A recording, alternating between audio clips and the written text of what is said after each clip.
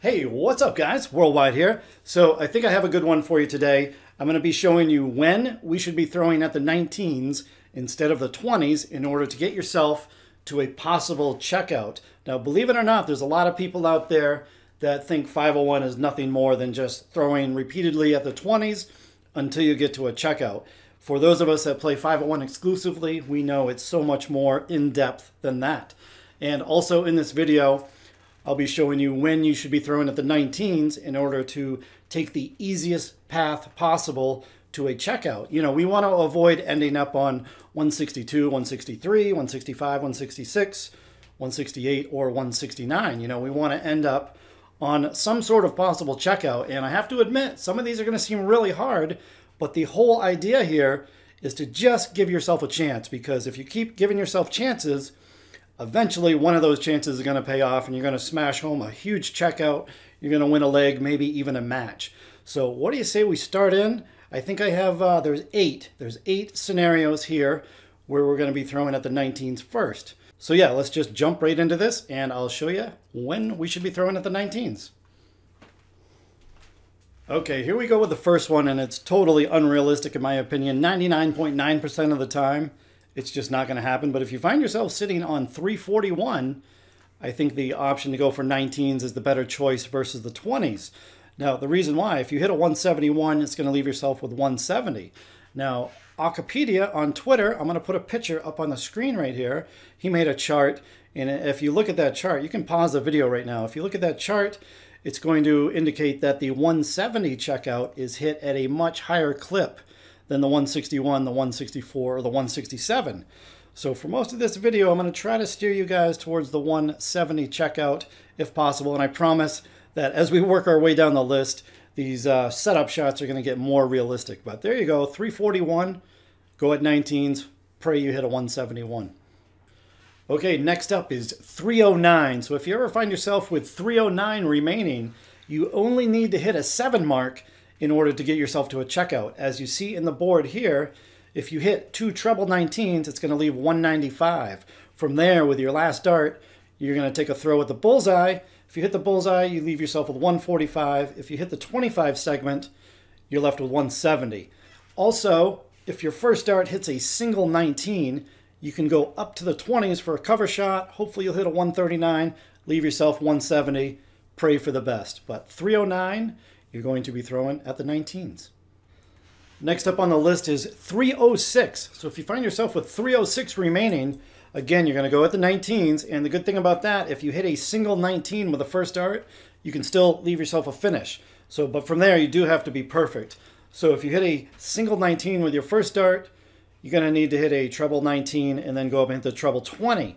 Now, if you hit 2 treble 19s with your first 2 darts, it's going to leave 192. Again, you're going to go at the bullseye, same as you would with 309, and hopefully you'll leave 167 or 142. So there you go, 306, 19s is the way to go. Okay, it's getting a tiny bit more realistic here. If you find yourself on 303, as you see in the board there, you're going to need a minimum of 7 19s, a score of 133 to leave yourself 170. If you happen to pile in 9 of those bad boys, you're going to find yourself on 132. But as you see there, the minimum, you're going to need 2 trebles and a single to leave yourself on 170 from 303. Okay, next one up, similar to the 303, this one is 293. So if you ever find yourself sitting on 293, I think the better option is to go 19s here. I mean, I'd rather leave myself 160 compared to 153. 153 is a hell of a tough checkout. We don't even see that much in the pro ranks. I think I'd rather be sitting on 160, and I think that's easier to set up the shot from there. 153 is just a tough one if you went 20s. So from 293, I think your best option is to go 19s. Hit a 133, and you're good. Okay, here we go. For the last 3 setup shots, I think I'm going to actually be able to demonstrate them. The next one, if you find yourself sitting on 271, we're going to go 19s. We need to hit at least 4 of them with our first 2 darts. So let's see how this goes. All right, so I hit the picked up the treble with the first dart. That takes a lot of pressure off. Now I'm looking to just keep it straight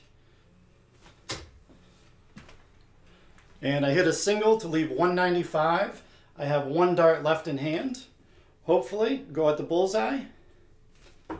And I hit a 25 there to leave, or I scored 101 to leave 170. So as you see there, if you go 19s from 271, you only need a 5 mark to leave yourself a checkout. If you go 20s, good luck. You're going to have to hit at least 7 of them to get to an out. Okay, next one up, 265. So if you find yourself with 265 remaining, pretty straightforward. You only need 5 19s in order to get yourself to a checkout. You know, hopefully you can pile in 7 of them, leave yourself with 132. If you hit a 9 mark, you're sitting on 94. But let's try to at least hit 5 here. All right, so again, treble first dart, that takes the pressure off. I need to keep it straight. And 133, so now I'm sitting on 132. I could have hit a 5 mark there, left myself with a nice 170. Okay, here we go to wrap this video up. One last checkout. Let's say you find yourself sitting with 233 remaining. Now, yeah, it would be great to hit a 171 from here. I think it leaves, what, 62? You could even hit a 133 to leave a beautiful 100 checkout. But the main reason you go 19s from 233, let me show you. If your first 2 darts happen to go low into the 19, now you got 1 dart in hand, you have 195 remaining. Again, we're going to be going at the bullseye. We either hit the bullseye to leave 145 or we hit a 25 to leave 170. So there you go. I just hit a 3 mark and I left myself a checkout from 233. And those are the 8 scenarios where you're going to want to go 19s. I hope you guys enjoyed this video with the setup shots. I think I have another one planned using the bullseye. So there's a couple scenarios where you want to use the bullseye. It can leave you a 2 dart checkout versus a 3 dart checkout. So that video might be coming next. Let me know in the comment section if you enjoyed this video, if it helped you out at all. And we'll see you on the next one, guys. Later.